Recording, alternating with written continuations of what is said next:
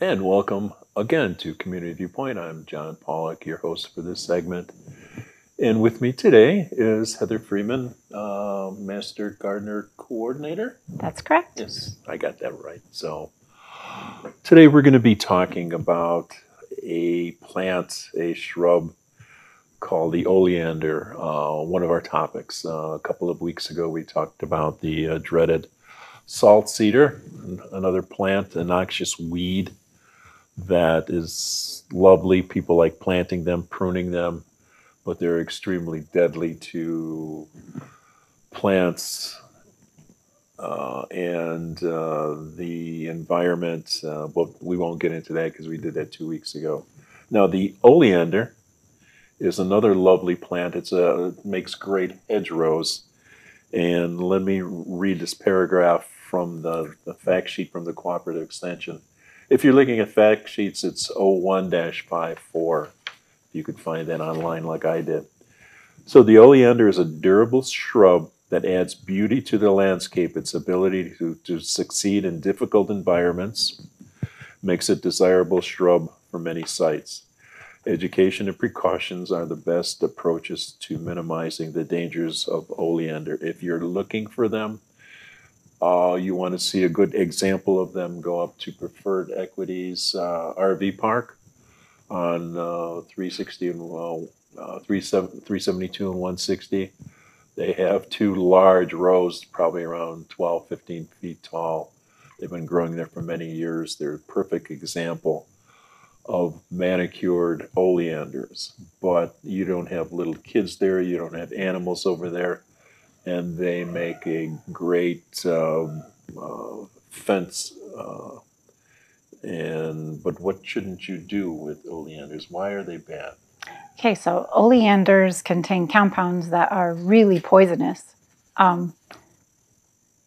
If you are working with oleanders, you for sure want to wear gloves, long sleeves, long pants, a mask, eye protection. If you get any of the sap on your skin, it could cause contact dermatitis. And you for sure do not want to chip, mulch, compost, or burn oleander cuttings. They're just very poisonous. If you have horses, goats, livestock, dogs, cats, children, people, it's just they're very poisonous to people and animals. So if you inherited a landscape, maybe you just moved in here from out of town and there's oleanders planted, if you have animals or children, you might want to consider removing them carefully and making sure that they go to the proper place up at the Nye County landfill on East Mesquite. It's open 8 to 4, 7 days a week. If you enjoy your oleanders, just be really careful with them. One of the things about oleanders is they can freeze. Not all of them are frost hardy.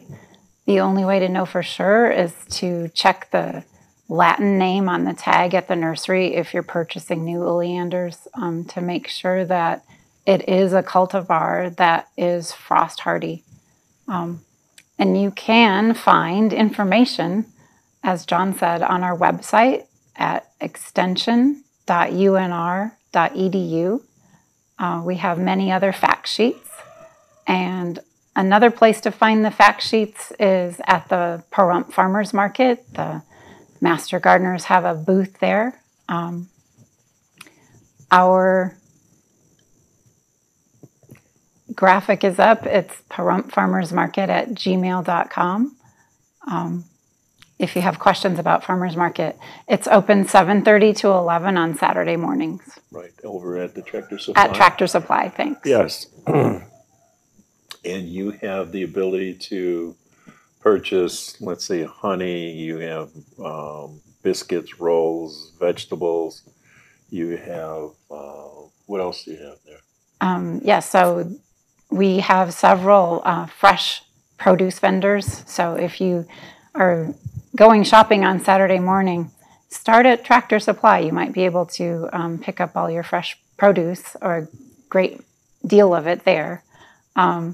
We have the cottage food bakers. We also have some really unique artists and artisans, glass creations, outdoor furniture.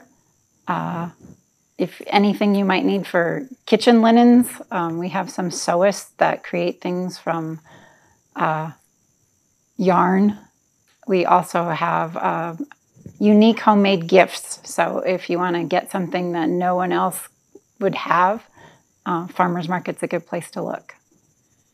I am particularly in love with the almond pastries from that one lady, yes. So, but you have to get there early, because they go rather quickly. And in the next week or two, some of the vendors will be having fresh grown tomatoes, so you'll definitely want to be there at 7:30 to get the tomatoes. They tend to sell out right away.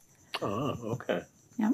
What are some of the other vegetables we could find there? Green peppers or no? It's not quite pepper season yet. Right now we're finishing up on the fresh greens. There's a vendor that specializes in microgreens. There's another one that has really good root crops. He grows a particular type of white turnip that is really, really tasty and mild. So there's lots of good fresh produce to eat. So the summer hours are 7:30? 7:30 to 11, yep. 11, yes. We're also coming up on the season to be reaching out to recruit new Master Gardener class. That's going to begin August 4th. This year, it will be all online for the delivery part. And once a week, there will be a question and answer session live with professors. So they call it a flipped classroom model. That allows people that work during the day when the lectures normally were held usually 9 to noon during the day. And if you're still in the workaday world, this allows you to log in at your own time and absorb the content, study however you wish. If you have a screen reader, you can have the content read to you. There'll be small embedded videos as far as the lectures, and you'll have access to go back and rewatch however you need. And then once a week, you can log in live with the professors and ask your questions. Now you're located, the extension office is located at Calvada. Okay. Yeah, 1651 East Calvada. That's the corner of Calvada and Dandelion. That's the only way that I'll remember it. I won't remember the number. Yeah. And we have the Pahrump Desert Demonstration Garden open dawn till dusk. So during daylight hours, if you want a cool green place to walk in the morning, open at sunup. And you got a little Everett there too? We do. We just got done resetting the stone. So if you want a quiet place to walk and meditate, there's a labyrinth that we just got done redesigning and reset the stones this week. It's a wonderful place to just kind of go and be calm and quiet. Yes. So those are some of the things that we have, that you have to offer. Do you have other classes too that go on there? There are, yes. There's a series called Gardening in Small Spaces and another series called Growing Under the Stars with Master Gardeners. And that information you can obtain off our website or at Farmers Market. Or if you're on Eventbrite, you can follow the organizer, Elaine Fagan, and you can sign up for those classes.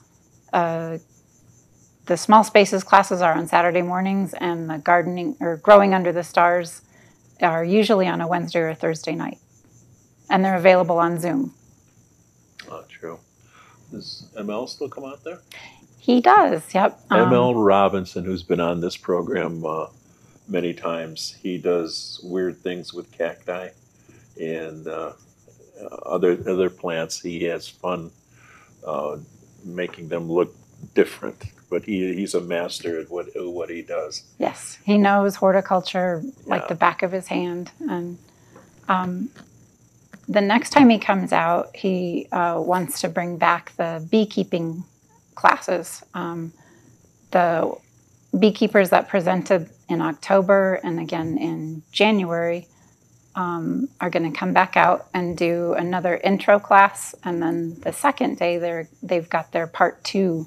So if any of you were participants in the previous 2 sessions out here, you might be interested in signing up for part 2. And more information to come on that. And if I wanted to reach you via the old-fashioned telephone? It's 775-727-5532. But a better way to reach us is the email that was on the screen, which was... We'll bring that up again, please. There it is.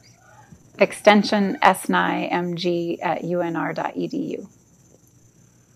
Well, thank you. We're to our final minute or so. And are there any final thoughts? Do you have anything that we haven't touched on yet?